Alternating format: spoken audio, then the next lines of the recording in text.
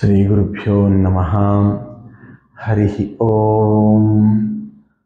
So welcome to our next episode in the complete reading of Srimad Ramayana. So yesterday we sort of were going very fast and tried to complete the entire Ramayana, but that's how Narada told that to Valmiki. So today we are actually starting with Valmiki's journey into writing this entire Ramayana. So in a way, all the great commentators consider this as the actual starting of Srimad Ramayana. Okay, now Narada Maharshi told all this.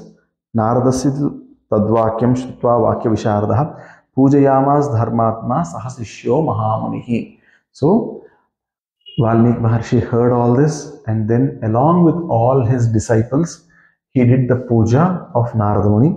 Narada Muni was extremely happy for all the good things or all the puja and the way he was received and all the Vinaya Sampatti that was shown by Valmiki Maharshi, all the good things that were done to him, and then he then hugged Valmiki Maharshi, and then he moved away from there. He went back to do his Triloka Sanchara, or as he moves across all the three worlds, he went back to move across all the three worlds, singing the name, the divine name of the Lord.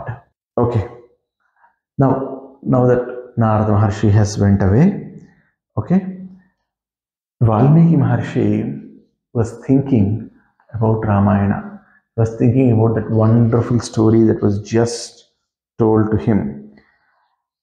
See, if you eat a lot of sweet, right, after some time the sweet stays in your mouth. Like that, Ramayana was staying in Maharshi Valmiki's mouth. He was still thinking about it. He was practically living through that.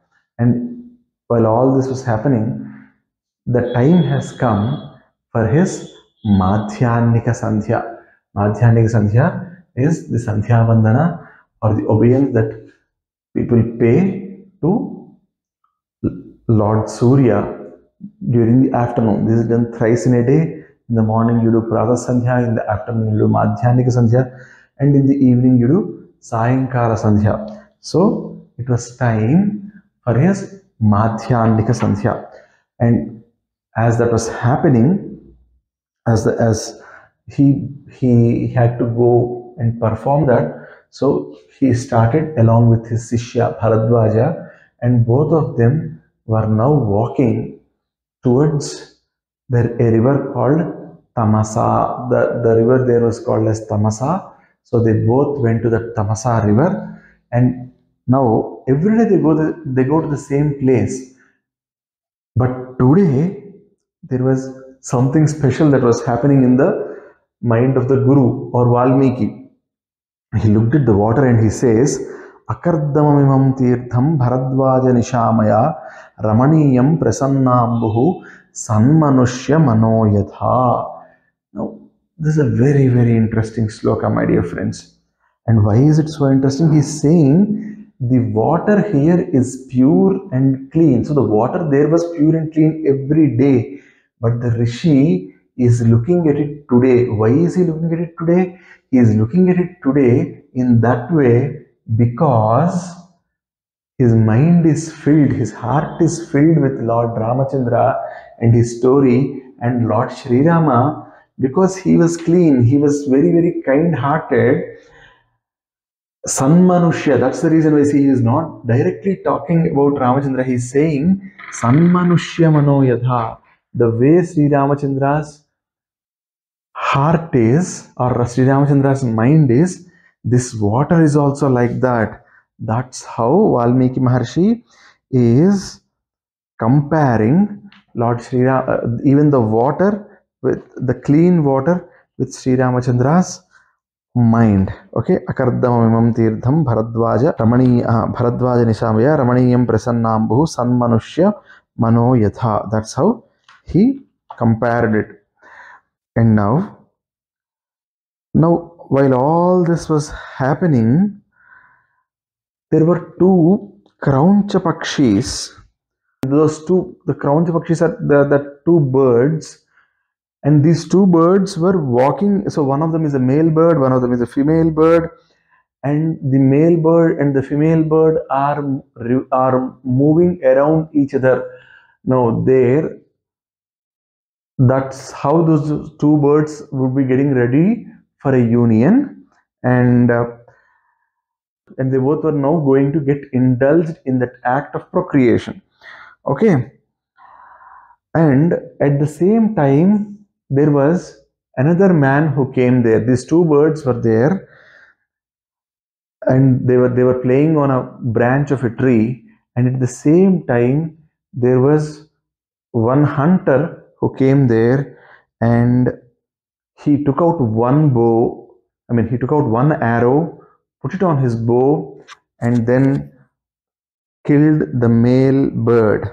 Okay, the arrow went and pierced the male bird's heart, and the male bird fell down, and it's in a pool of blood. So the sloka says, "Tam soni paritangam veshtamanam mahitale bharyatun hetam drishtva rurava karunam girim viyukta patinatena dvijena sahacharina tamrasirshena mattena pattina sahatena vai तथा तम द्विजं दृष्ट्वा निषादेन निपात्यं ऋषे धर्मात्मनस्तस्य कारुण्यं समपद्यता."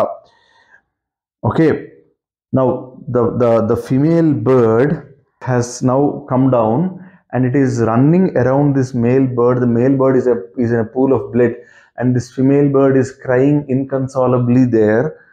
Maharshi Valmiki is seeing all this, and remember, at one point of time Maharshi Valmiki was also a hunter. Maharshi Valmiki even did robberies, but that was all before before the transformation happened to him. So these things should not really impact him a lot. But then today, after listening to Ramakatha, when he just looked at this normal scene of a hunter, see, this is a forest. In the forest there is this hunter who came and who tried to and who killed one of the two birds that he saw, and the bird is dead. The other bird is now crying, is running in circles around this. Yeah, the scene is really gory, it's really pathetic, it's really tough. But then this is not something that was too different for Valmiki Maharshi. While it is gory now, he would have seen this sort of things a lot.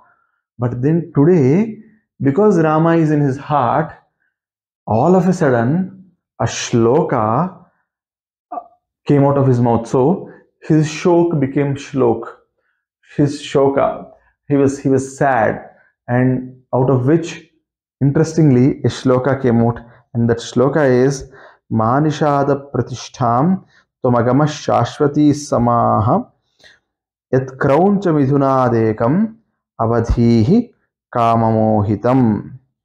Now, this is a very, very, very, very interesting shloka, and the moment he uttered this shloka, the hunter there, he almost died.